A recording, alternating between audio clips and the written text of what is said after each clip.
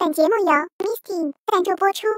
谢谢你们的，刚才那个就是一个采访的地方，这才是你们的宿舍。真的是要从你自身去找一些原因。偶像是一个特别像商品的一个概念化的职业。我有时候也会刷微博看看自己在网络上评价是什么样的。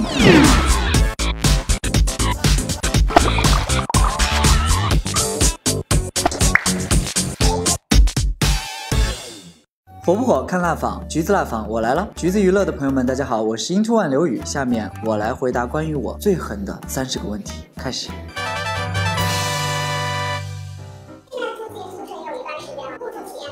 怎么说呢？就虽然成团这么久吧，住在宿舍里的日子好像也没有太多，但现在仅仅住了这几天之后，我发现新生活开始了，真是不一样，还是想多住一会儿。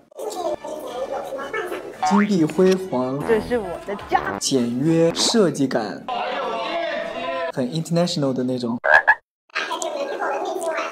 这是简装风毛坯风，可能是个玩笑。Surprise， 可能推开另一扇门之后，骗你们的，刚才那个就是一个采访的地方，这才是你们的宿舍，但没想到，哎。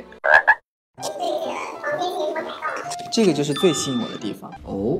首先就买了一个全屋地毯，我还买了懒人沙发，又买了一个让我特别心动的投影仪。哥们儿挺有钱啊！很想现在立马回去看一下。对啊，既然提到快递，我整个就像一个工程师。那我就来说说我的高高在哪。差不多买了70、80件快递吧。大家每天回来，刘宇，你的快递堆起来了，你快去拆。再不拿我们就给你偷走了。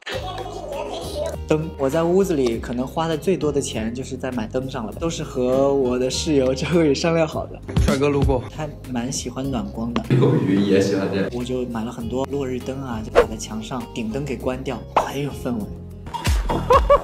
INTO1宿舍的入住条款必须是INTO1才能进入，你们就眼馋吧。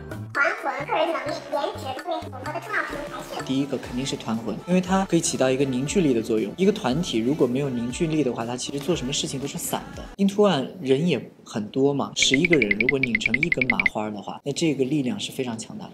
对团体还有风格上有没有进行的讨论？风格上是有个讨论，现在不能告诉你们，都没有诚意的。但是我一定相信它是可以做出区别，它可以做出专属于INTO1的风格。感觉你过去的风格其实都是比较云淡风轻的，所以你有压力特别大的时候吗？或者情绪起伏比较大？我有压力特别大，有情绪起伏特别大的时候。但是我都不会在比如说有镜头的时候，别人和你交流的时候去表达出来，因为我觉得这样不太好，我不太喜欢这样的自己。内敛。你怎么缓解呢？缓解，哎，就前段时间在上海工作嘛，趁着很晚的时间了，然后街上都关门了，没什么人了，哎，我会出去走路逛街，这种感觉其实特别舒压，然后没有人认得你，挺舒服的。如果现在让你分享一件就觉得现在想起来还特别好笑的事情，我最怕被问到这个问题。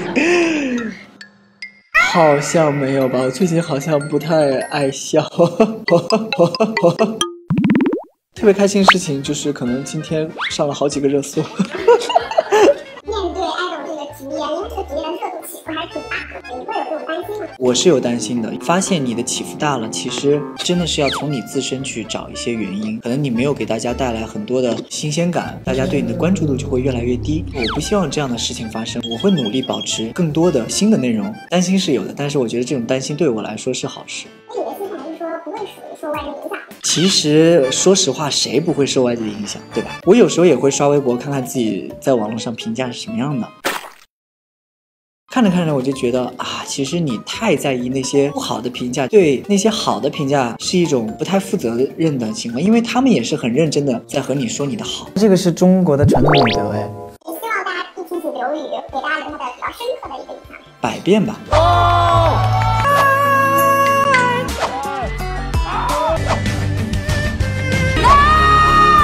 我刘宇其实一直不太想去做一个固定化的人。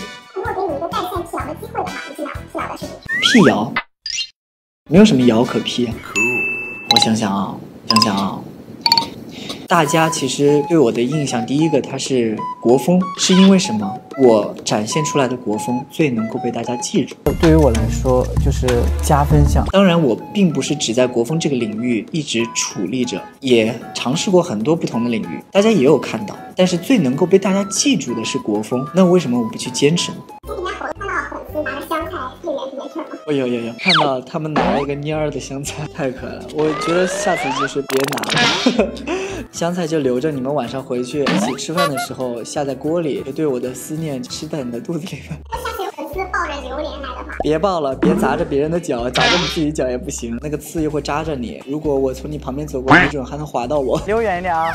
这味道呢也不是特别的好闻，像我上次吃的时候，赞多就不太能接受。爱屋及乌嘛，所以你喜欢吃就默默的在心里为我吃了它吧。说出3个自己最害怕的东西的。受伤、生病、虫子，证据就在这儿。我的冷汗都冒出来了。不太大。看恐怖片我都是没有一个惊悚点不加，没有一个惊悚点不加。去密室逃脱我也是那种特别高昂的选手。点个肩膀，吓死我！预告一下微博400万粉丝的福利啊！可以在这期采访的评论底下看他们想要400万福利是什么呢？用什么笑死，根本不可能造句。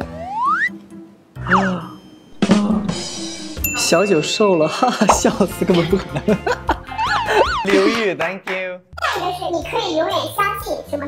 你可以永远相信刘宇的舞台啊！给我自己鼓掌。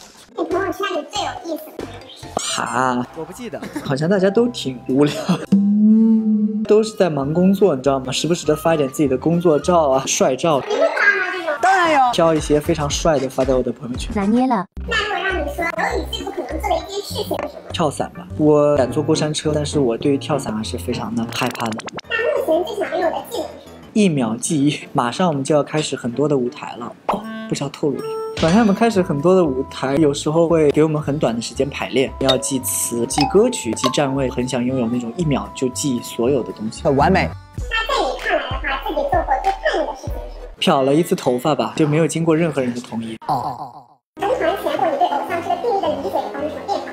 并没有什么变化。偶像是一个特别像商品的一个概念化的职业，很多双眼睛在看着你，每天要保持自己的完美的状态，尽量的把自己做到完美，其实可以避免一些误会，或者避免一些不好的事情发生。看节目的时候，发现你会跟化妆师沟通妆容。对。那你对自己的舞台妆和日常妆有什么不一样的要求吗？舞台妆的话，一定要结合歌曲和自身的需求来看。男团妆最重要的是什么？舞台上要防水和防汗，跳到一半的时候，你开始流白汗呀，或者是脱妆，这一点就非常不适合舞台，很尴尬好吗？日常的话，其实就是以清透自然为主。粉丝想问你，决赛那晚做的什么特别，感觉时装效果特别好。决赛那晚，相信大家也看了，敷成那个样子，妆也没怎么化。那个时候用的是 Misting 的小金盾，主打的是一个特别持妆、特别抗氧化，因为它里面有泰国的蓝蝴蝶豆花嘛。什么东西给我介绍一下？它其实可以做到一个非常长时间的持妆，在舞台上不管是出汗呀还是运动都不会让你的妆容会花掉，很厉害的感觉。日常的话 Misting 的小蓝盾就非常适合，主打的是一个特别清透特别自然的妆效，平常如果去见朋友简单的通勤都是可以用它。也觉得护肤和化妆麻烦的粉丝说一句话，觉得麻烦的话就说明你不需要精简你的护肤和化妆。比赛我也被采访的艺人展示一个我能你不能的技能。那如果他能的话，他也得做一下这个吧。那我就动鼻孔，动鼻孔。时代在召唤，1、2、3、4、5、6、7、8，保护一下自己的形象。除了西瓜蘸辣椒、面包炸土豆，还有没有试过其他的食物搭配？这不是只回答有没有吗？还有芒果蘸辣椒啊，青枣蘸辣椒都可以。被你评价西瓜蘸辣椒成功安利到的外国有人有吗？当然有了，高清晨小九，每当我在说西瓜蘸辣椒的时候，他都会帮我说，真的好吃，真的很好吃，真的好吃。听众来说，有没有在整理收拾能量让你打高分的瞬间？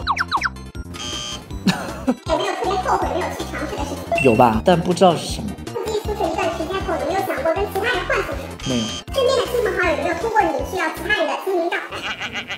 有。你要到了？没有要到，不好意思，也问他要，也是有报复。从小到大学舞的过程中，有没有哪个瞬间想放弃过？其实没有。有没有不太有啊，但是我现在知道了。我前段时间特别迷惑 YYDS 是什么，白衣刘宇 YYDS， 我说是什么意思？说我白衣服什么不好看？我去搜永远的神，我就觉得哦哇特别好。